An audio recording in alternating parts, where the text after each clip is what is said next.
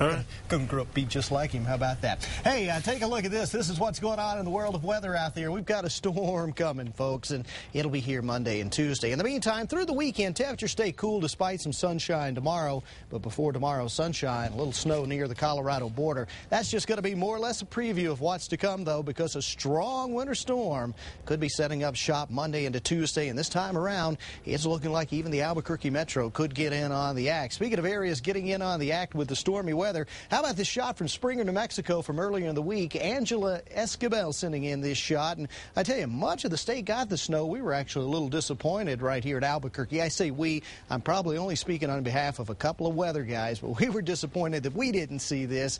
Maybe that'll happen out of the next storm. Here's what's happening tonight. We've got a few clouds kind of hanging around. These kept things pretty cool today, but if we can hold on to the clouds tonight, they'll actually help out and keep us from getting quite as cold as we have been during the overnight hours. You can already see the radar picking up a few light snow showers, southern parts of Utah and southern Colorado. That's a weak little impulse, nothing like the storm that's going to take shape in just a couple of days. Speaking of the cool air underneath the clouds, normal should be 50. It was 37 for a high today in Albuquerque, but we haven't lost a lot of that warmth, if you want to call it warmth. 32 degrees the temperature outside right now, so it's been a quiet day, although kind of a chilly one and certainly a cold start out there. Now we're watching this little disturbance to the north of us. That's going to drop a couple of quick inches of snow in some of the higher terrain around Durango, getting up towards resort level. Good news for those folks, believe it or not. And meanwhile, the next storm coming in Monday, Tuesday is looking more impressive with the possibility of some heavy mountain snow and, yes, even bringing some snow into the valley. So here it is. That's what's happening tonight. You see the snow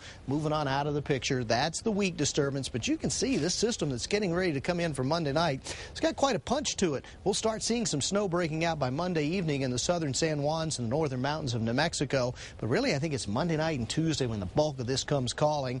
And could we get an inch or two of snow on the ground in the metro? You bet we could out of this system. It's going to be a wait-and-see situation. Obviously, we've still got the bust potential on this storm riding at about 30%. That means there's a 3 in 10 chance that the storm won't happen. But I feel pretty good about it, just to be honest with you. Meanwhile, we're going to have another cold night tonight, even with the presence of clouds. Temperature's going to drop down into the teens and 20s across much of the state. All areas will be sub-freezing at sunup on Sunday. But as I talked about earlier, there will be at least a little Sunday sunshine for us, and that'll take temperatures to within a few degrees of what's considered normal this time of the year. But that'll be the end of that kind of weather story, because more clouds come in Monday night, and again, Monday, Tuesday is when the next weather system unfolds. I am very confident about snow in Santa Fe. That's a fairly easy forecast to make when a winter storm comes in. 3-4 inches of snow in Santa Fe, not out of the question at all. And a couple of quick inches of snow in the metro Monday night, Tuesday. Still going to stay with that in my forecast. We'll see if I change my tune in the days to come. But right now, I'm excited about it. All right.